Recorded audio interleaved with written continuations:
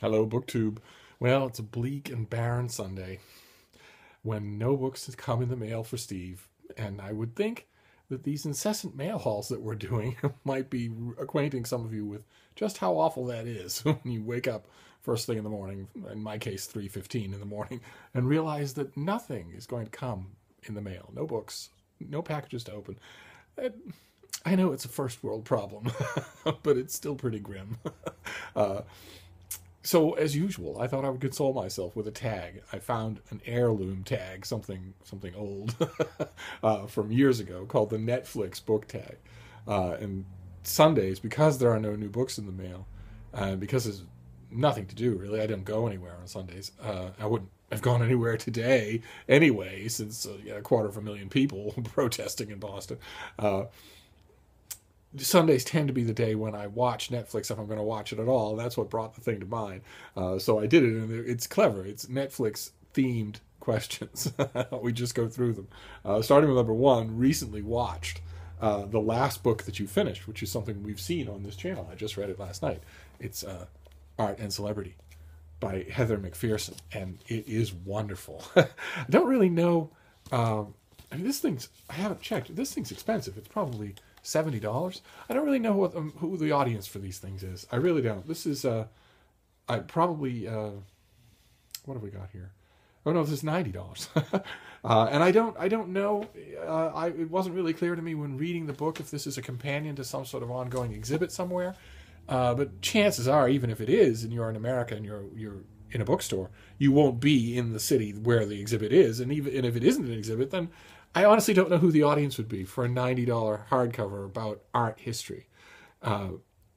Maybe the university has an endowment. This is the Pennsylvania State University Press. Maybe they have an endowment or something or other, so that maybe they're not facing a need for this book to make money. But it was tremendously good. It was more than just an art monograph. It deserves a wider audience, and that's what got me thinking about what kind of audience it can expect. I honestly don't know.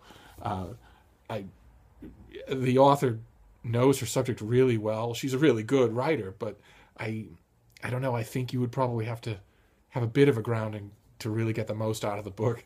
You'd certainly have to be familiar with the modes of artwork, because she doesn't go into that at all.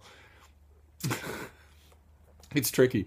It's one of the book subjects I come up with often in my reading. I will finish something that's really good and just flat out objectively realize that I don't know who to recommend it to.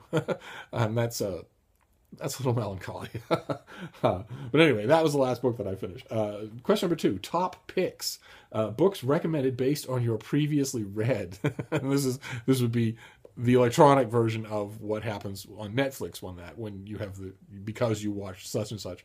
And unfortunately, those algorithms aren't really good with me. I don't think I'm the kind of reader that they were built to predict. For instance, in the iBookstore where I do a lot of my reading, the last book that was recommended to me as something that I would probably like was The Warden by Anthony Trollope. I'll have to give that a try. So we'll move on to number three. Recently added, the last book that you bought. And for me, I don't have it here. I'm bracketed with dogs, and I don't have it with me, but it's Headlong Flight by Dayton Ward. It's a brand new Star Trek novel, a Next Generation Star Trek novel.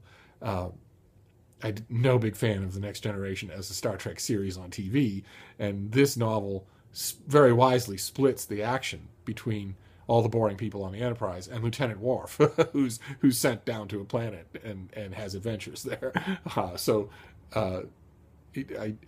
just bought it. I haven't read it yet. I'll read it tonight. My hopes aren't high. I won't give it much time. But it could surprise me. You never know. Then question number four, popular on Netflix. This one gave me trouble, and I drew a blank. It was books that everyone knows about, two that you've read, and two that you have no interest in reading. And I'm sort of baffled by that. Again, I'm not 100% sure that I'm the kind of person, the kind of reader that this question is really for. I'd like to think that books that what how's it go? Everyone knows about, I have already read. And of the ones that I haven't, if there are some that I haven't, that that are gaining popular traction, that are in the New York Times Book Review, that are starting to get talked about or become memes on their own. I would like to think there are none that I have no interest in reading. Right? I mean, it's my passion and my profession. If I look at something like that, what's an example? Well, it's hard for me to think of an example because it's hard to think of an example of a book that has become popular that I didn't read before. But let's say, for instance, that I hadn't been banging the drum about the Knicks forever and ever. And now people are, for a while there, people were talking about it. Or City on Fire by Garth Risk-Hallberg. If I read those things months before they were available in bookstores and thought they were really, really good. If I hadn't read them beforehand and then they had been in bookstores and everybody had been talking about them, I'd like to think I wouldn't. There's no chance that I wouldn't have been interested in reading them. Apart from the number of subject areas of interest of mine, that also is just a free-floating subject area of mine. Books that snag the popular imagination. Those I am inherently curious about, so I tend to read them. I don't think I have answers for these.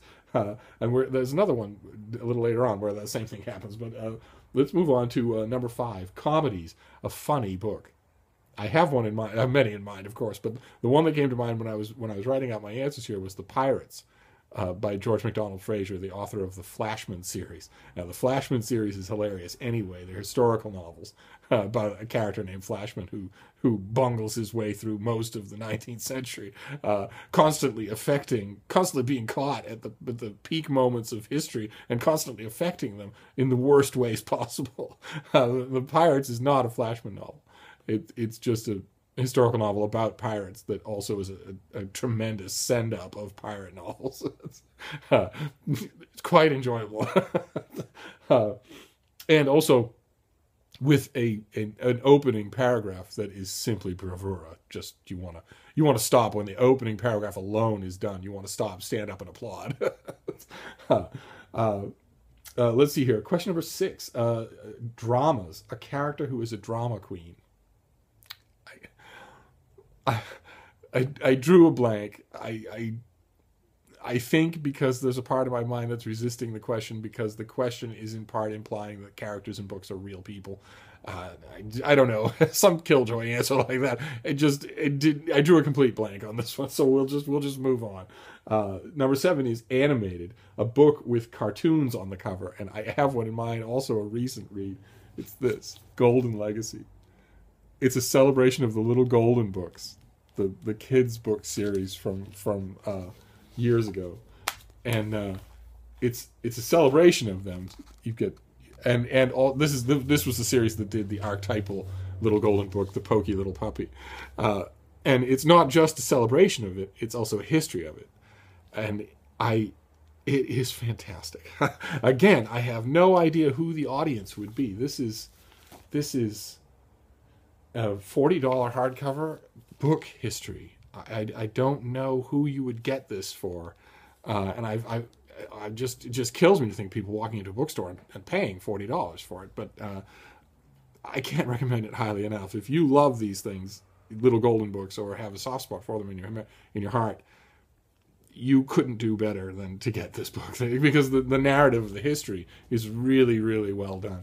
And I'm very pleased to announce that I will be reviewing it for the Christian Science Monitor.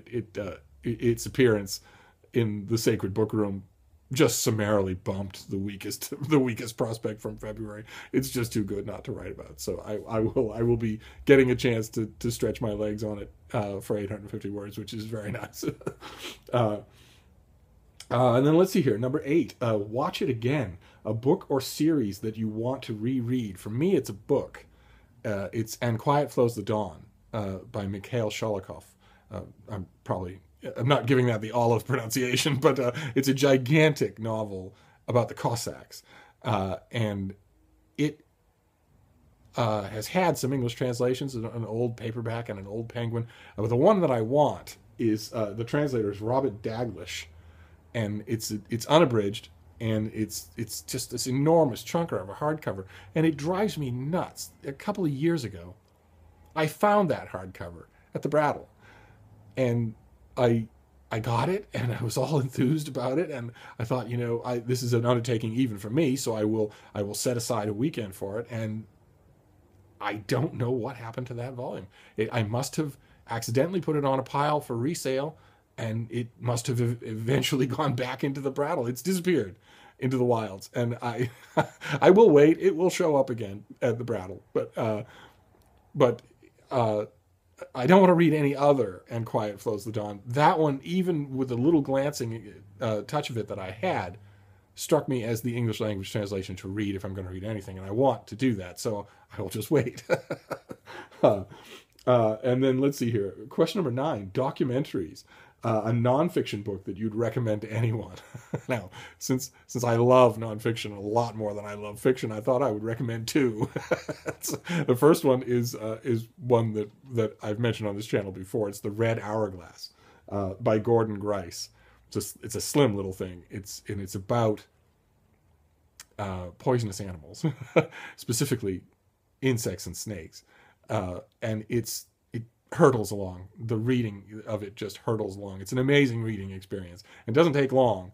And as I think I've mentioned on this channel before, the chapter on the brown recluse spider will change your life. But the second one I want to recommend is much bigger and much more ambitious, but it's also brilliant. Absolutely brilliant. It's James Gleick's The Information. The big book about the meaning and nature of technology, including the tsunami of technology that has been cresting for the last 15 years. And I get a lot of, as you've seen on this channel, I get a lot of those books in the mail. And a lot of them are anile and timid and reductive and, boring. A lot of them are boring. They don't convey anything like the sheer excitement of that deluge, no matter how frightening it is. And this book, it's incredible. It really is. It reminded me of The Ancestor's Tale by Richard Dawkins. It's that kind of a book where there's something incredibly thought-provoking on literally every page. So I highly recommend it if you find it. And, you won't be surprised to hear this, but it's another book that I don't have, and I'm just patiently waiting for a hardcover to show up at the Brattle. Probably my own from the bowels of the shop. No idea how I get rid of these books that I really like. I really don't know how I do it, but I highly recommend both of those. They are nonfiction books that you don't have to like nonfiction to love. And then question number 10, action adventure, an action-packed book. I'm gonna go a little bit native on you here, and I'm gonna suggest Adrian McKinty's Dead I Well May Be. It's a thin Irish noir novel, fresh off the boat Irish boy comes to New York in the very worst part of New York history, the pre-Law and Order days of New York history, modern New York history, and falls in with an Irish crime lord and does all sorts of unspeakable things with bags full of doorknobs and leads a scabby, picaresque life it's not very joyful. It's an intensely Irish book. And he sleeps with the wrong woman, and he gets in trouble with the wrong people, and he exacts the wrong kind of revenge, lives the wrong kind of life. It's just amazing for the action. It never stops. And let's see here. Question number 11. New releases. A book you can't wait to read. And I can't wait to read it, but I also don't want to read it. It's The Painted Queen by Elizabeth Peters. And it comes out, I think, in the summer, late in the summer. And it's the last Amelia Peabody adventure. It's the last time we will ever visit her and her dashing husband and her dashing children and all the adventures that they have in Egypt, studying ancient Egypt archaeology. It seems impossible to me that the series is going to end. It seems impossible we're never going to get another adventure of Amelia Peabody. But I also agree that series like that should end. Their writers should end them. And Amelia Peabody's had a really good run. There's hardly been a bad book in, 2 dozen. So The Painted Queen is what I'm looking forward to. I will probably fall on it and consume it immediately when I get the ARC. And that's it. That is the Netflix book tag. And it's as old as the hill, so I'm sure you've all done it before. So instead of tagging people, I wanted to give you Netflix recommendations. Just a few. I want to recommend a few things on Netflix right now that will please you, that you absolutely cannot go wrong with them. And the first one is based on a book series. It's Longmire, based on the murder thriller series set in the American West. It stars Robert Taylor, and I think 2 seasons of it are on Netflix. All I would suggest to you, go to season 1 and watch the first episode. That's all. If you can watch the first episode of the first season of Longmire and finish saying, I don't really need to see any other episodes, my hat's off to you. I don't think you'll be able to do that. Number 2 is the greatest documentary ever made. David Attenborough's Planet Earth is on Netflix. Now, Netflix costs $8 a month to do. You can show it on any kind of screen technology that you have. You can do it at any time, at any leisure. You don't have to be kind and rewind. Don't have to trek to a store. It's all there for you. And this is an unbelievably eye-opening thing. Just an unbelievable work of art on the planet where you live. And the planet where, as far as we know, is the only home of life anywhere in the universe. It's never had a greater portrait than this thing. This staggering thing. And it's there for you at any time. So I highly recommend it. Put in the time. It's an investment of time. It's a long documentary. Put in the time and watch it. It will change you. It will broaden you. It's amazing. And the third thing, go from the sublime to the ridiculous. It's a comedy series, also an investment of time. But if you haven't seen it, but you've only heard people talk about it, and you're not sure it's for you, give it a try. It's Arrested Development. It's Ron Howard's Arrested Development. I didn't think it was for me at all when I first heard about it. I didn't think it was for me at all when I watched the first 2 or 3 episodes. But after a while, the Bluth family grows on you, and then I predict you'll like it. And then the next one it's probably in the kids category of Netflix. It's Mike Mitchell's movie Sky High, about a teenage boy who's the son of famous superheroes. He appears to have no superpowers, and he's going to a high school for the children of superpowered beings, heroes and villains. And it's his adventures there, and it's really, really good. It sounds very silly. It is very one-dimensional. It also has it has the very flexible Stephen Strait as the bad boy, War and Peace. And it has a heck of a smile-inducing ending. So it's light fare, it's family fare, and you will love it. And it also gives Linda Carter, the Wonder Woman of the 70s, just fantastic parting shot line. That's just she must have been very happy that the writers were willing to do that for her. Then the next one is it's a big, heavy drama. It was incredibly popular in its day. You might see it and think, I don't know. It's Amadeus, the movie based on the Peter Shaffer play, and it's really, really good. It's the only good performance that anyone's ever been able to drag out of Tom Hulce, and it's got F. Murray Abraham. Just the job he does is as the weak-willed and evil Salieri is just amazing. Just incredible. It will grip you right away. It looks on the surface like a big, portentous Hollywood movie, but it doesn't watch that way at all. And the last thing I want to recommend on Netflix right now, the best thing on Netflix right now by a wide margin, the only thing on Netflix right now, the thing that is the most sublime, the thing that is the most perfect, is Lilo and Stitch. Now, if you haven't seen it, cancel your reading plans and watch it. That's all I have to say. I'm going to end on the highest of all possible notes. If you haven't seen Lilo and Stitch, see Lilo and Stitch. And that's it. That is the Netflix book tag with recommendations on Netflix. And I'll be back to receiving books tomorrow, I hope, and then we'll be back in the swim of things. So until then, thank you, BookTube.